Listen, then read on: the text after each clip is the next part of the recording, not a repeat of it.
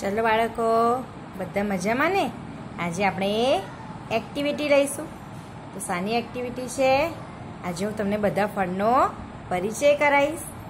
કયા સિઝનમાં કયું ફળ મળે તે બતાવીશ. તો આપણે જોઈએ અહીંયા ફળ. તો આ પહેલું ફળ છે. કયું છે? અત્યારે ખાવ છો ને તમે, ઉનાળાનું ફળ કેરી. કેરી ઉનાળાનું ફળ છે અને ફળનો રાજા કોણ છે? કેરી છે. પછી આ કયું ફળ છે?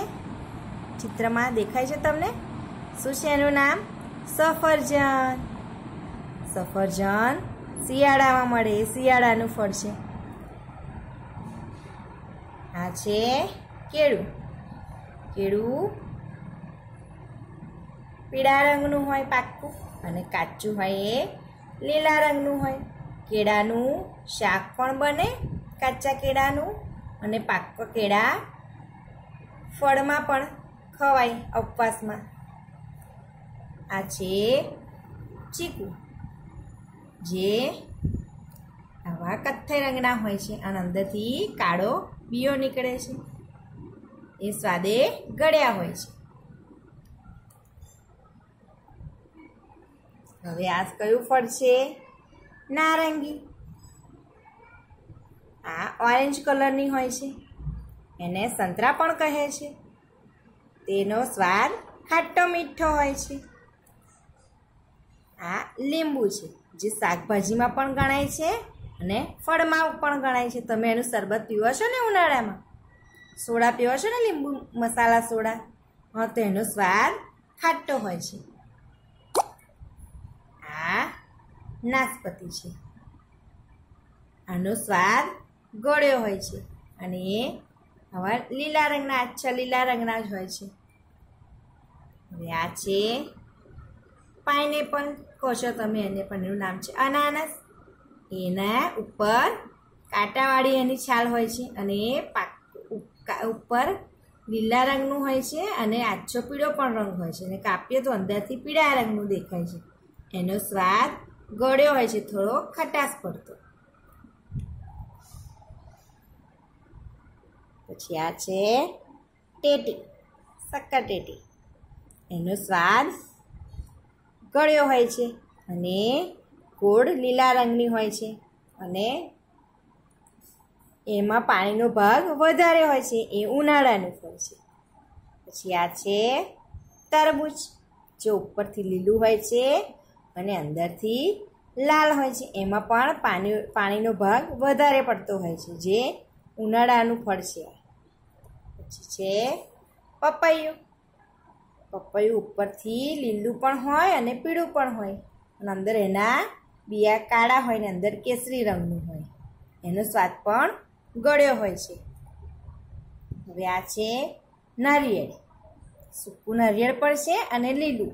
લીલા નારિયેળનું પાણી પીએ છીએ ને આપણે, અને સૂકું નારિયેળ આપણે ભગવાનને ધરાવીએ છીએ, ત્યાં વધેરીએ છીએ. એ અંદરથી સફેદ હોય છે ને ઉપરથી બદામી રંગનું હોય છે. હવે કયું ફળ છે? દ્રાક્ષ. તમારા બધાની મનગમતી, હે ને? તમને બધાને ભાવે છે ને? તો આ ઉનાળામાં મળે છે. અત્યારે તો બધી સિઝનમાં મળી રહે છે, પણ આ ઉનાળાનું ફળ છે. હવે આયા આંબળા. આંબળાનો મુખવાસ પણ તમે ખાવ છો અને આથીને પણ ખાવ છો ને? એ ખાટા મીઠા હોય છે સ્વાદમાં. આ છે જાંબુ, જે ચોમાસાનું ફળ છે. વરસાદ પડે પછી આ જાંબુ મળે છે. એનો સ્વાદ પણ ગળ્યો હોય છે. પાક્કા અને કાચા હોય તો થોડો ખાટા જેવો હોય છે. હવે આ છે સેતુ. આનો સ્વાદ પણ પાક્કા હોય તો ગળ્યો લાગે અને થોડા કાચા હોય તો ખાટા જેવો હોય છે.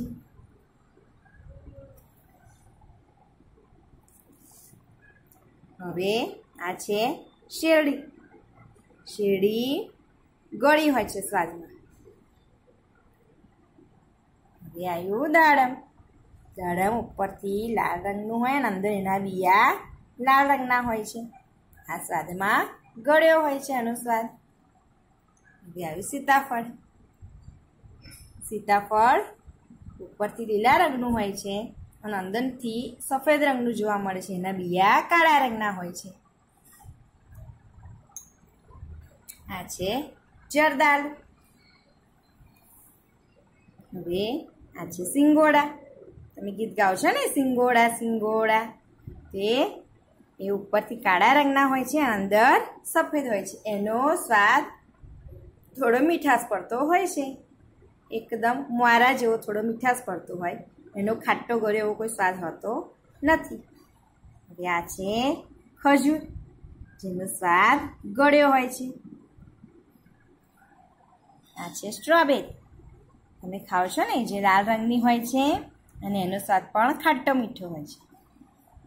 આ છે ચેરી. આનો સ્વાદ પણ ગળ્યો હોય છે અને લાલ રંગની હોય છે ચેરી. હવે હું તમને બીજા ચાર્ટ પ્રમાણે બતાવું. હવે મેં સમજ આપીને, હવે હું સમજ નહીં આપું, ખાલી બતાવીશ. ત્યાં સફરજન, જરદાલુ, કેળા, બોર, ચેરી, ચીકુ, સીતાફળ, દ્રાક્ષ, જામફળ, જાંબુ, કીવી, જે ઉપર ચીકુ જેવું દેખાય છે કથ્થઈ રંગનું અને અંદર લીલું હોય છે. લીચી, જે અંદરથી સફેદ રંગ દેખાય છે આપણને.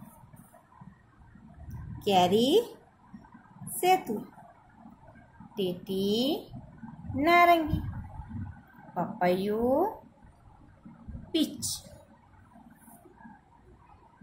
નાસપતિ, અનાનસ, દાડમ, સ્ટ્રોબેરી, મોસંબી, તરબૂચ. હવે આપણે લઈશું સૂકો મેવો. આપણે ઉપર ફળ જોઈએ, હવે આપણે ડ્રાયફ્રૂટ એટલે એને કહેવાય સૂકો મેવો. તો આ છે બદામ. આપણે કશું બનાવીએ, દૂધપાક, શીરો, આ તે, તેમાં આપણે નાખીએ છીએ. અને આ છે ઇલાયચી, એલચી કહેવાય એને.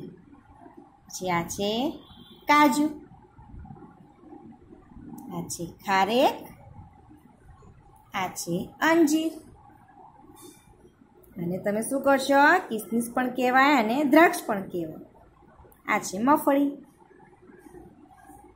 પિસ્તા, જે સહેજ ખારા પડતા હોય છે. પ્લમ, અને છે આલુ, જેનો સ્વાદ ગળ્યો હોય છે. અને આ છે અખરોટ. હવે આપણે બીજી એક્ટિવિટી આગળના વિડીયોમાં જોઈશું. બધાને જય મહારાજ.